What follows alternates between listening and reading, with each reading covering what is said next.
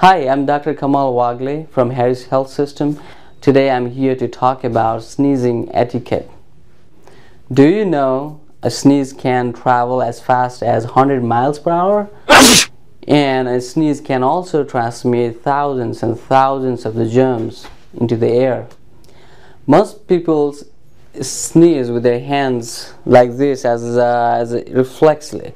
But there are other healthier ways to sneeze, like turning towards yourself, or pulling your shirt like this, or even getting a tissue if there is one close by, so as to prevent the spread of germs and as a courtesy to other people.